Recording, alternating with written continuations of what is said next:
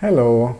So last time we built up a thread network with two developer kits from Nordic Semiconductor, the NRF52840 developer kit, and OpenThread, which was included in the SDK for Thread from Nordic.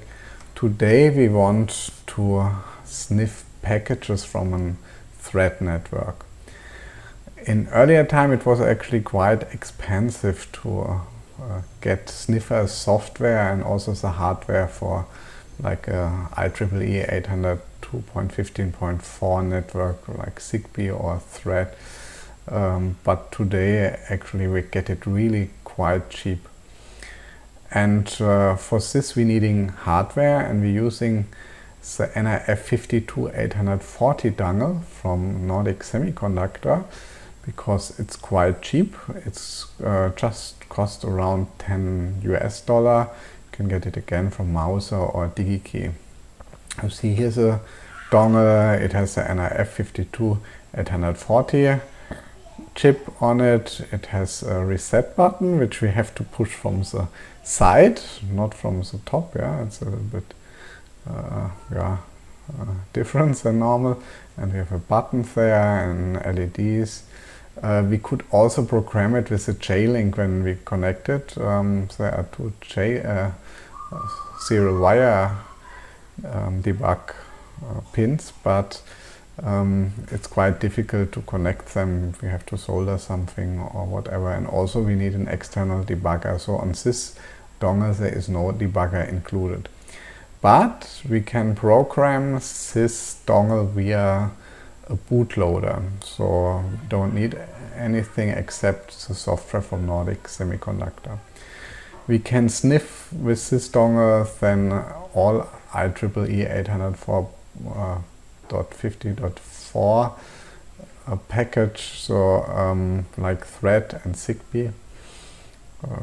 We will see how it's working. We need for this also a lot of software. First, we're needing the software Wireshark. Wireshark is a network protocol analyzer for Windows. We can download it from the web page. We just go on wireshark.org, just click there on download and download the installer for Windows.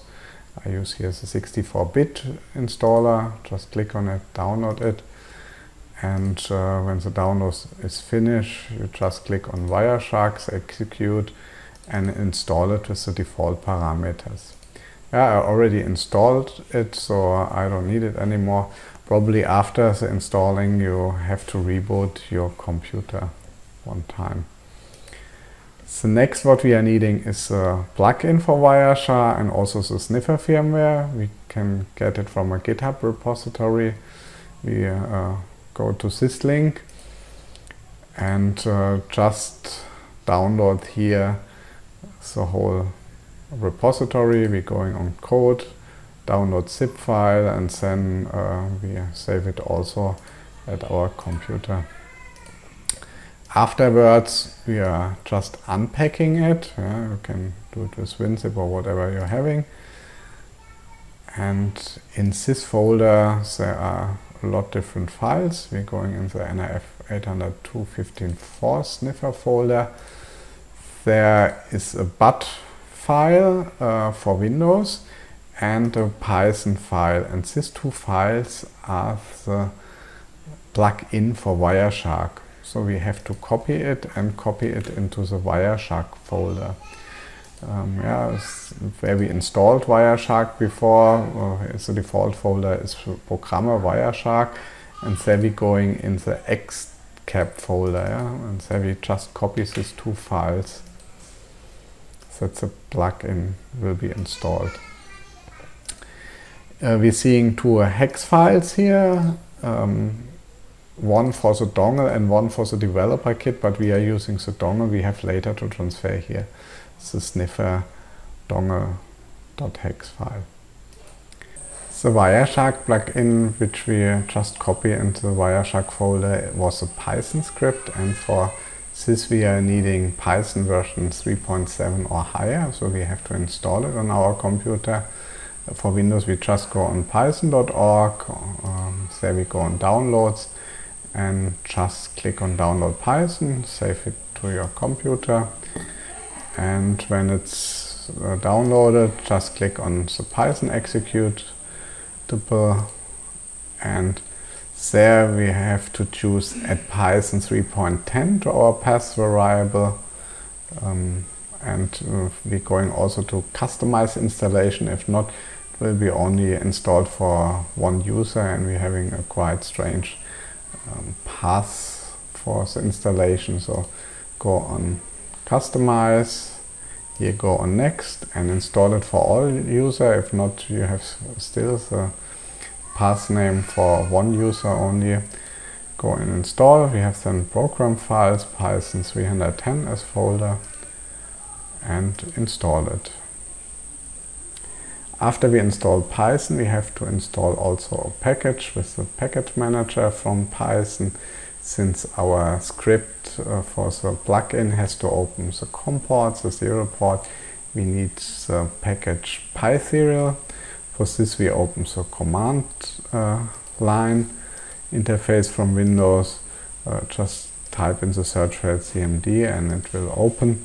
And there we're using the package manager, typing in pip install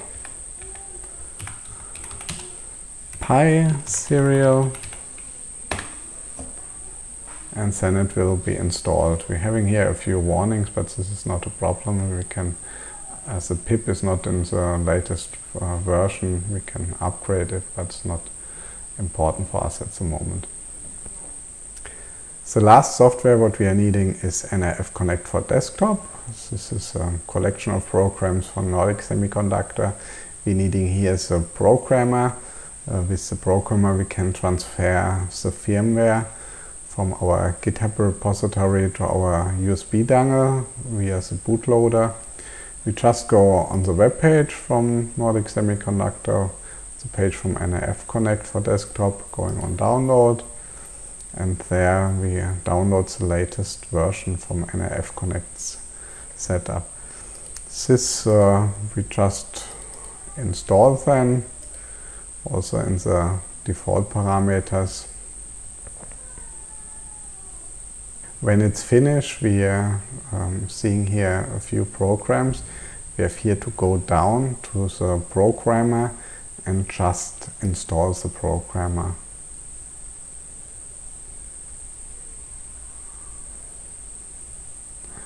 From this page, after installing, we can then also open the programmer. Before we are flashing now the Sniffer firmware to our USB dongle with the programmer app, we want to take a short view on the memory structure on an NRF52840. When we're using a J-Link programmer, like we did before in the CLI example, we just program our application, and the application starts at address 0. So we are having the whole memory for the application available. With the USB dongle, there is a bootloader pre-installed and also a master boot record. It starts at address 0 and is the master boot record and is 4 kilobyte big. And the master boot record jumps then to the address from the bootloader. Bootloader is 120 kilobyte, and when we are pushing the reset button, it jumps into the so-called DFU mode, a device firmware upgrade mode, where we can, with the programmer app, download a new application to our USB dongle. If there's nothing pressed, it just jumps to the address of the application and runs the application. We directly want to do this. We're seeing here our USB dongle. We're seeing the green LED is blinking.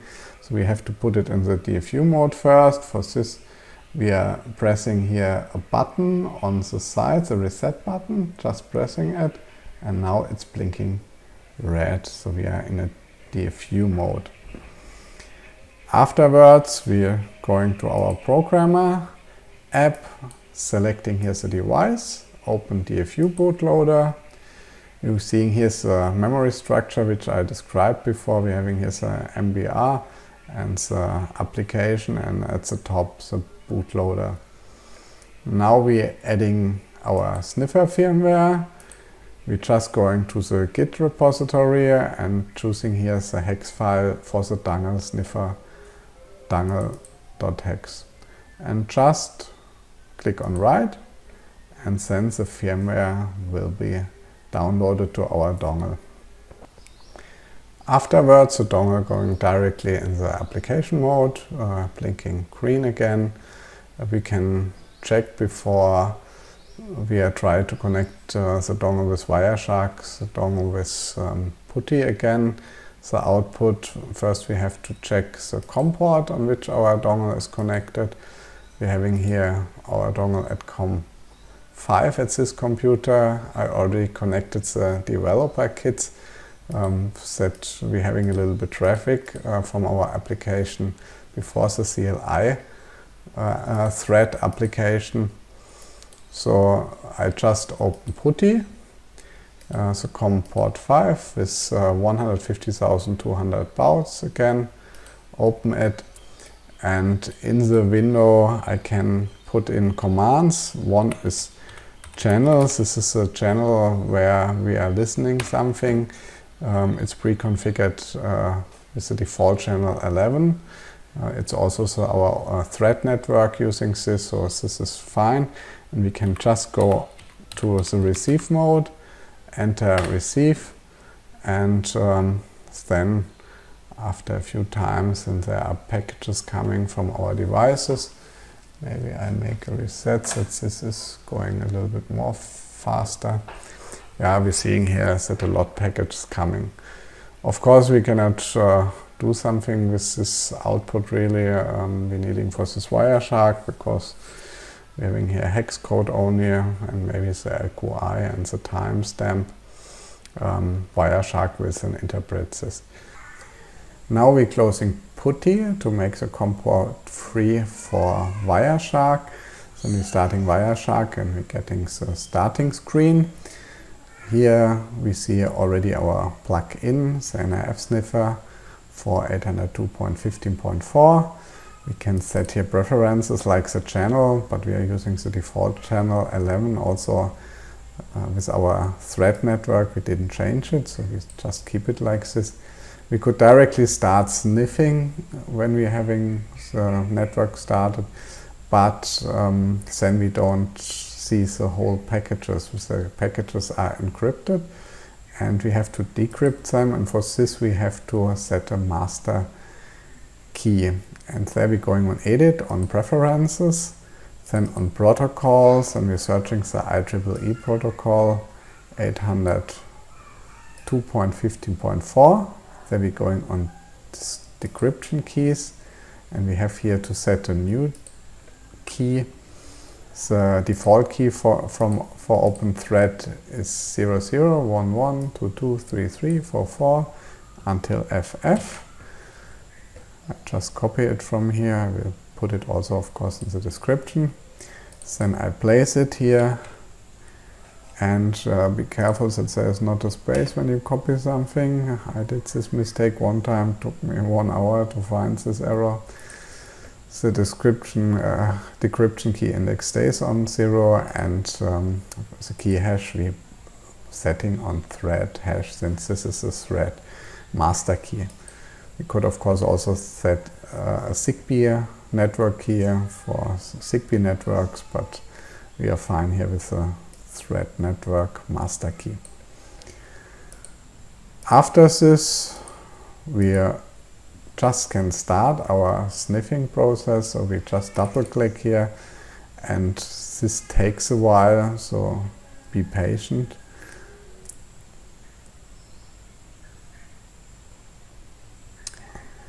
When the Wireshark starting sniffing, we're seeing here in the upper window a list of packages which are arrived already, and we just can click one. On the window in the middle we're seeing the package in more details. We're seeing the whole headers here from the different layers, like the IEEE headers, the 6LoWPAN header, IPv6 header, UDP header, and here's the mesh link establishment header. This is for the thread network for managing, and we can also looks in deeper information like source port and destination port from UDP and so on. Down in the window here we see the raw code from the frame. When we're clicking a part, we see also which part of the frame it is. This is marked then.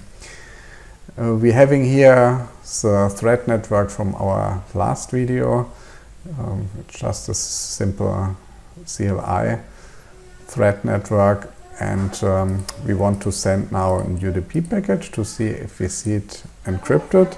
So I first check the IP addresses, and I make an UDP open and an UDP bind to all addresses on port 1, 2, 3, 4.